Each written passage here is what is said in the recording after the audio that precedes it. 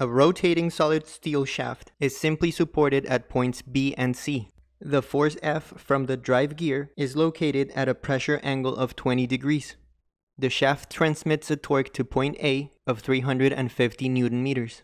If the shaft has an ultimate strength of 560 megapascals, a fully corrected endurance limit of 183 megapascals, and we're assuming conservative values for the fatigue stress concentration factors Kf and Kfs of 2.4 and 2.1 respectively, what should the diameter of the 250 mm section be if we're using the DE-Goodman criterion and the design factor of 2.5?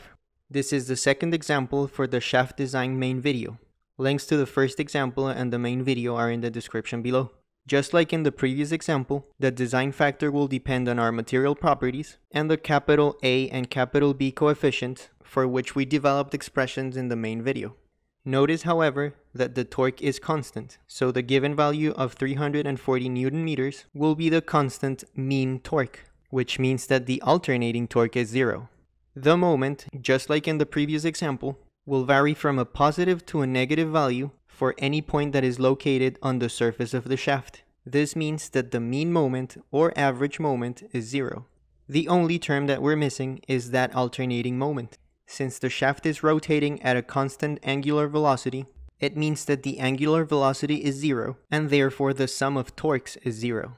As opposed to example 1, we don't need to draw a bending diagram for two orthogonal planes.